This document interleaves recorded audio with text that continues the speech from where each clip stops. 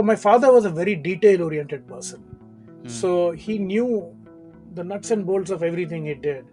And in a way, he I was worried about him asking a question and I didn't having an answer. So I would Hmm. always go into the details of everything. Hmm. Uh, so that helped me understand the details of a business. Uh, while on the other hand, Dr. Reddy was a big picture man. Hmm. He would see the big thing and leave the details for somebody else to manage. So I had the benefit of both a detailed person, my father, and a big picture person, my father-in-law. So I learned to, like I say, see the trees and the forest, and be Ah, able to see both. And that I that think that's that's a rare combination. so.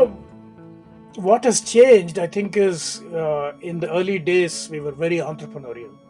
Hmm. We were fast action, round the clock working, and that entrepreneurial startup environment has its energy and speed and all of that, and Hmm. also risk taking was much much much higher. um, Today I think we are large, we are listed, we have to consider all risks to of all and all stakeholders, and hence uh, there is a certain amount of procedure, process, compliance which is required. So that is the change from an agile, speed, fast to somewhat predictable, measured, managing risks, and taking a holistic perspective. That is Right. one change. Hmm. I'll do a few changes, then I'll tell you what has not changed. The Okay. second change is when we started early, we were just a local company. In fact, many of the employees were from Andhra and Telangana. There was no Telangana at that time, but Hmm. Andhra Pradesh, and there were very few North Indians or other people in the organization. Today, it's very different. We have employees from 42 different countries. We have offices around the world. There is a certain culture which is global, and how we think about things. So that from a local to a global, from a entrepreneurial to a professional organization.